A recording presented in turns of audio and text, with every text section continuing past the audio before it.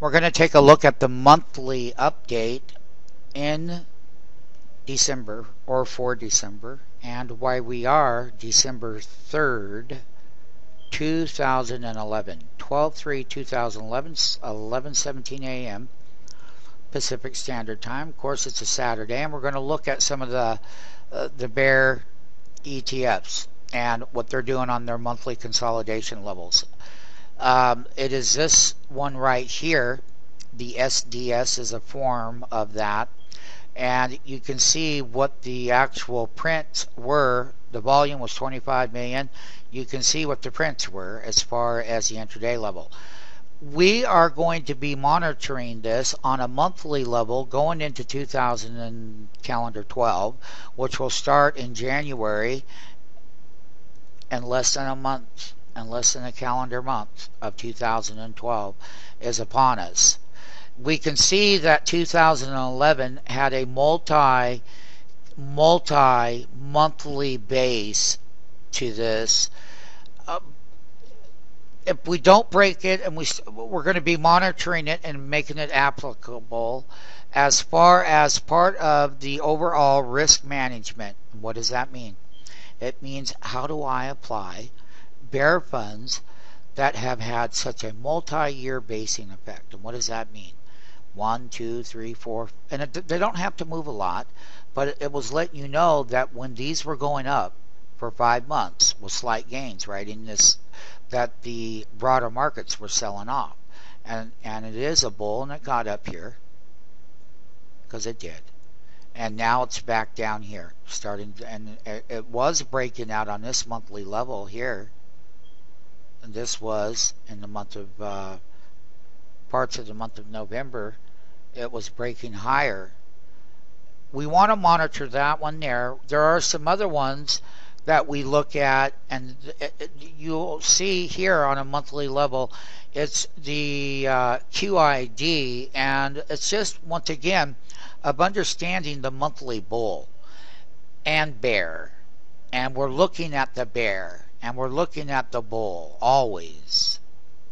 So we want to be very coherent and very precise as to how the markets are weighted between the two parties. This is a yearly low that is being put in, the QID.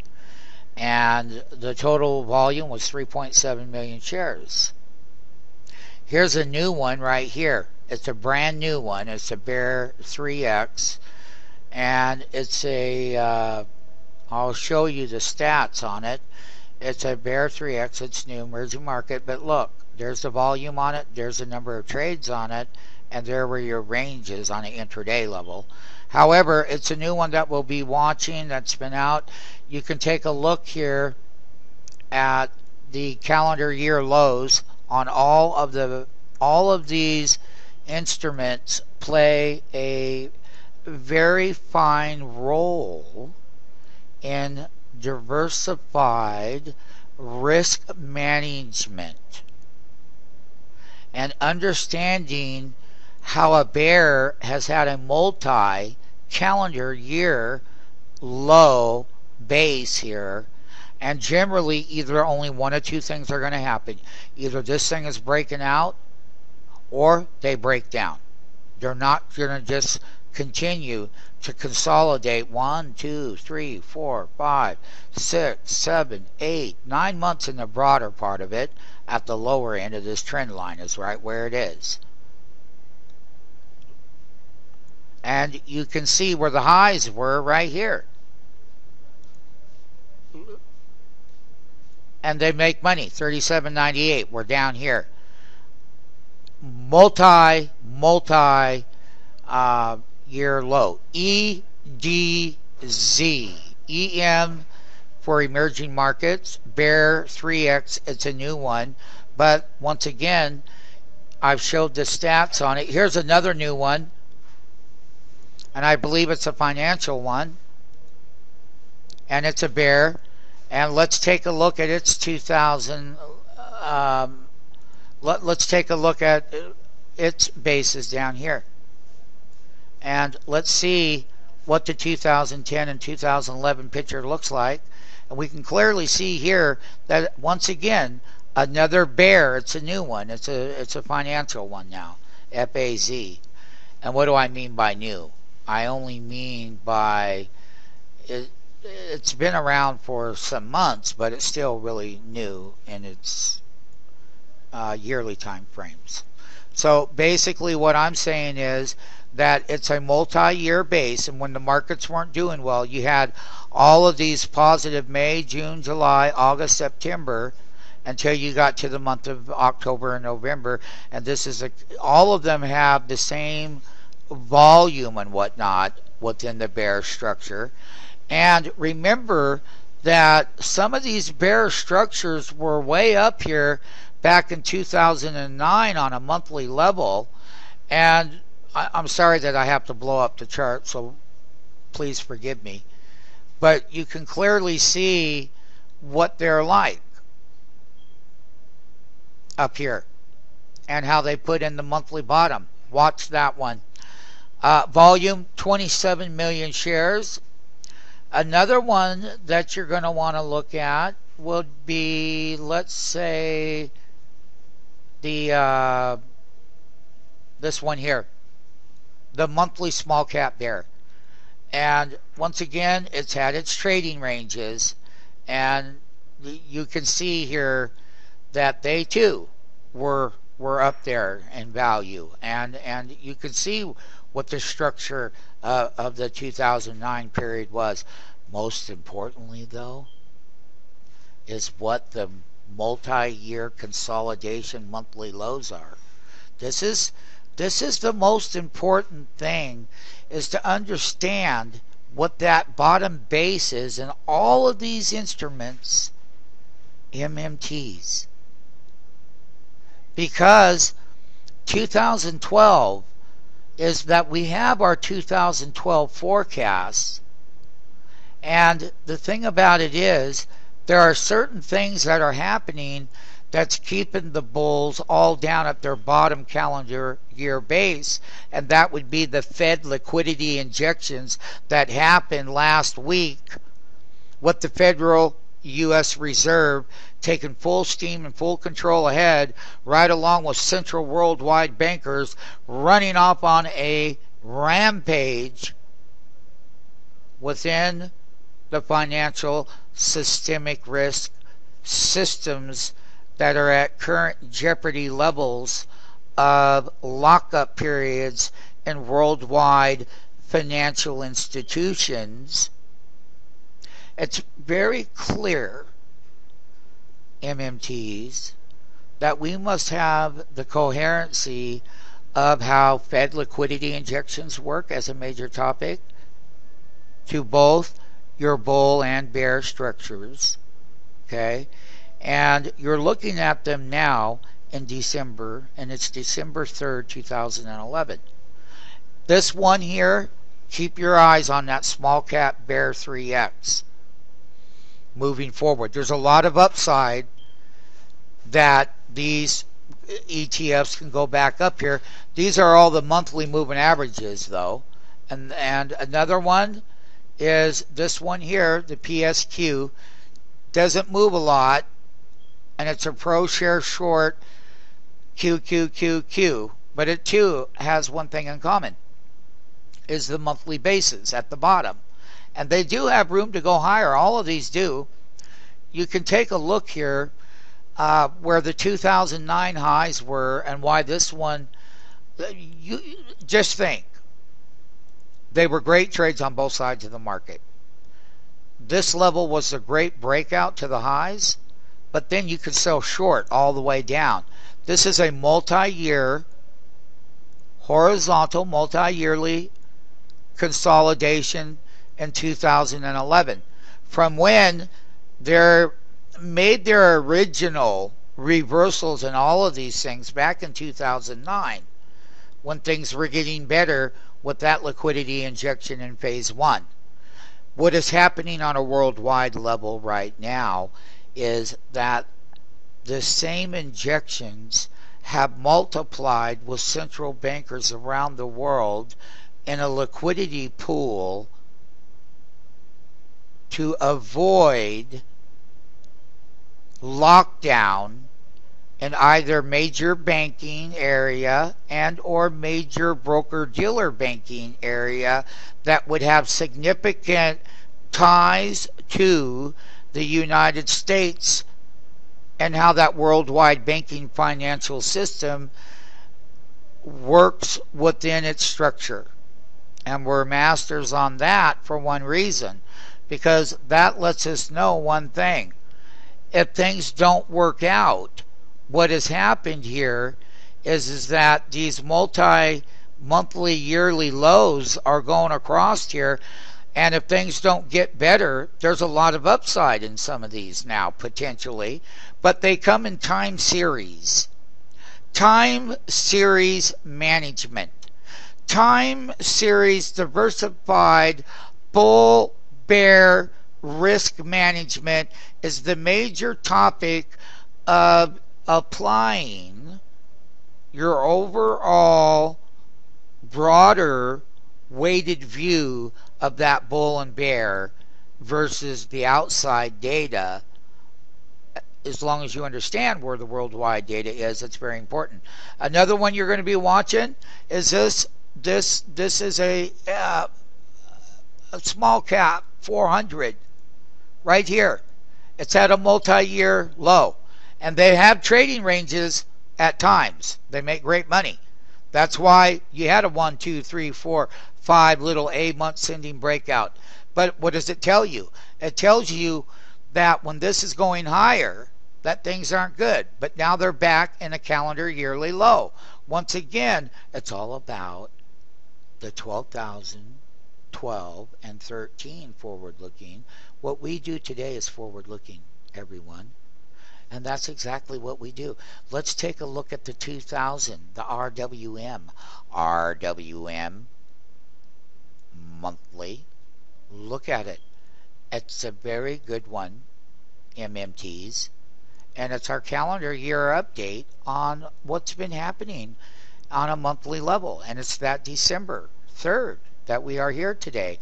And we can see that they put the highs in at 38, and they too have an ascending monthly base that was going higher in these bears. And the bulls were doing the same thing. They were going down. So with Fed liquidity, is why would the bear stay down? Is that in the shorter time frame, the massive liquidity joint effort, that is that it's to change the sentiment between both bull and bear wide. That means all the bears around the world and all the bulls wide. And what does that mean? All the bulls around the world and all the bears around the world. And how does that liquidity system work in the shorter term but always fails? That one's a very, very important one. Here is a 600 that is very important. And it's a 600, it's the Pro Shares. The thing that I would like you to look at here on this one is it, once again, if you short these things down here, you would have made a fortune. But they had all-time highs up here, 700. Look at where we're currently at right now in the multi-year base here. Do not, SDD. SDD bear. Look at the ranges in the last 90 days. This is a new month right here. There's your support level. There's your tops right here. There's the body of the monthly movements. There's the last top at 50. So they came down when that liquidity injection by the Fed came. Don't fight the Fed, but rather understand it.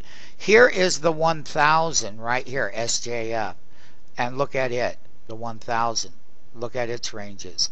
They're at bears are at multi-yearly basing control structures. If any of them all break, well, don't worry about it. Well, then, of course, then if this is going to break this long-term 2011, that would make 2012 pretty good. But guess what?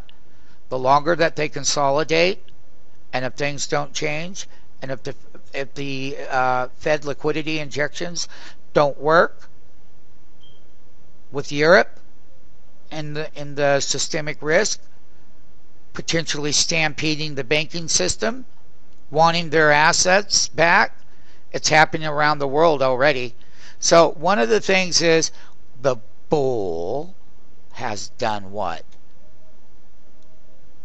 Semiconductor right here on a monthly level. It's called the SSG. And semis are strong this calendar time of the year. But once again, the bear has been putting in, it had great breakouts here on this monthly bear semiconductor, because it did. And it too, they all have the same thing in common, just so you know, that one there. Another one that I think that you're going to like is the large cap bear, which has had a multi-calendar yearly low base as well, as far as large cap bear.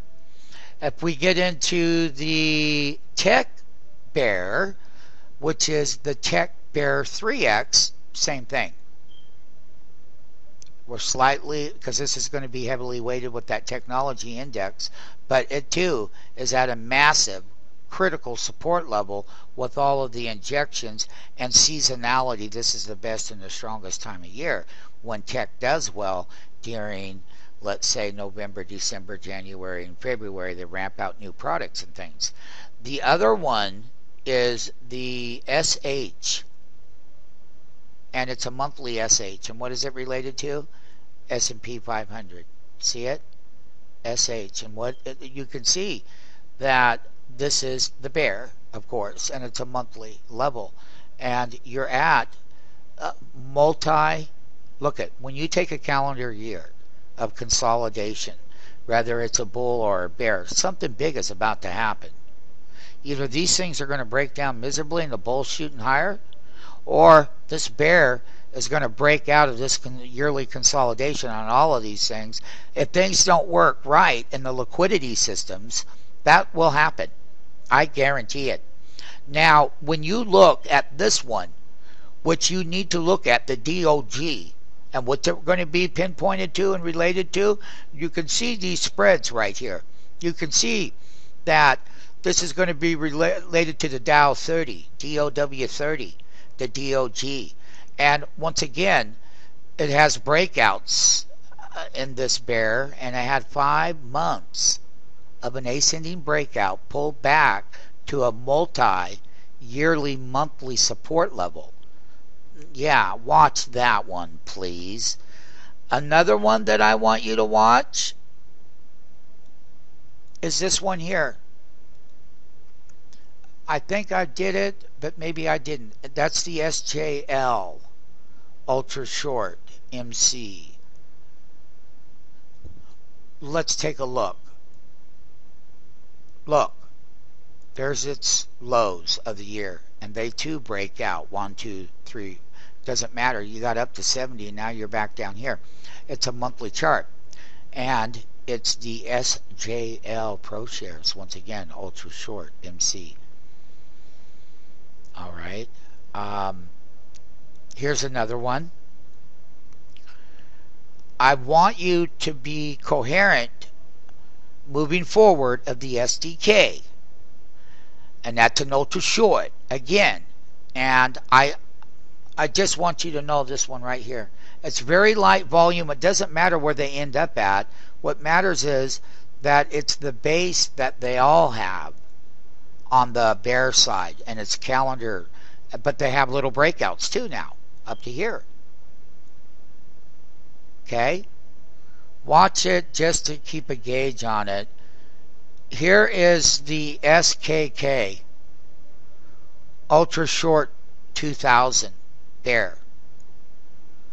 Take a look at it. It too has a breakout handle, ascending multi-year base. That's the Ultra Short 2000 SKK. All right. Here is an ETF, if they still have it around, and it's the short financial ETF is what it is. It's the SEF, It's just, once again, another way of monitoring if the federal, these things either go lower or they're going to go higher, depending on what things, how they resolve things around the world. That's why we're looking at them. Another one that I want people to look at is this one here, the TBT. Look at it. So it's 20-year ultra short.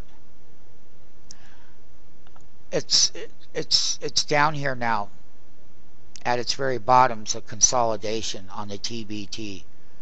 If things don't go good around the world, of course it's going to go higher.